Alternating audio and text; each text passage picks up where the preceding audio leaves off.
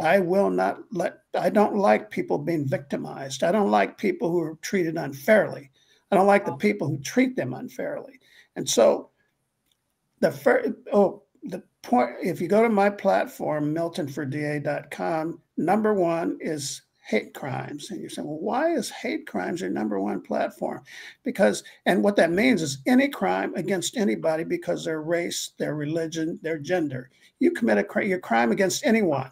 And I don't mean just people of color. I mean white people too. Anybody who is victimized because of one of those classes, that's degrading to our society. That's the number one thing that degrades a society, a civilized country. Think about that. People can do crimes against you because of your race, something that's immutable. That's terrible. And so Gascon has this directive to his deputies saying, if in these hate crime things, you're supposed to get 3 more years as an enhancement. You know that, Robert, those enhancements, remember? Yeah.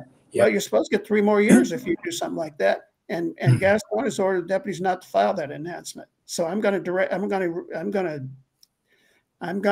dismiss that one. That will not be the order on day one. Day number 2, these smash and grab things, those are going to be filed as robberies and burglaries.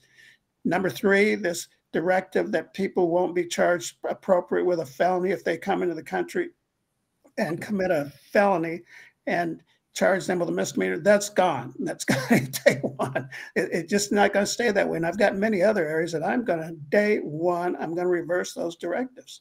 I'm here, you know, I follow the law, period. And whatever the law says, I'm going to follow it.